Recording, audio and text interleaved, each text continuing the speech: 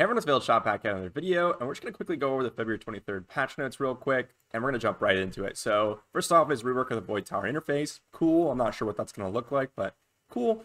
Just some heroes' bios. This is kind of cool. I kind of read some of the bios every once in a while myself, so I'll have to figure out which one have been added. And then we have limited summon out of the limited summon. Okay, so this is cool. Every 2 weeks, this limited summon hero selection gets changed, and usually they have the next 2-week rotation shown, but for some reason it's bugged, and every time you swap it doesn't show for like the first couple of days. So I'm glad that they added it. I plan on doing a video on February 28th once the limited summon swaps, so that way I can do it every 2 weeks and just give you an update on my thoughts on whether or not you should be summoning.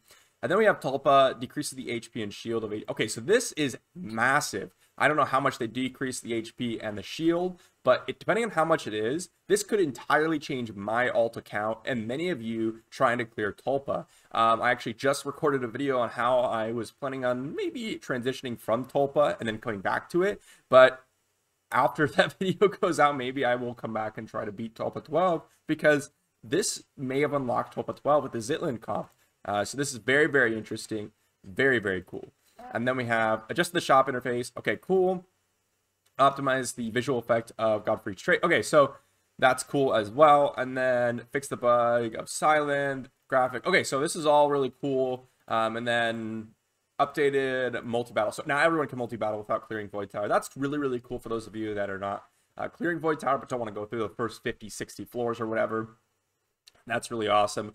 Okay, so I'm really interested into this Tulpa HP and shield. To be honest, if they were nerfing Queen and they were nerfing these other dungeons, they should probably be nerfing Tulpa to keep all the first original 3 dungeons at the same type of power level. So that kind of makes sense from that aspect. But I don't think Tulpa was incredibly difficult either. So I don't think they needed to be nerfed any of the dungeons in the first place.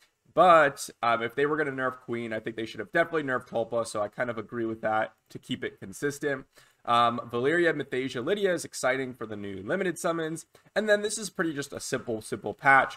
I don't know where it said, but I was actually in the general chat of the main Discord, and I saw Ace's message about the next patch right after this one, saying that this patch wasn't going to be very exciting, but we should be very excited for the patch a week from now. Keep your eyes out for that one next week, and this was pretty simple. Let me know what you all think in the description down below, or in the comments down below, and I will see you in the next one.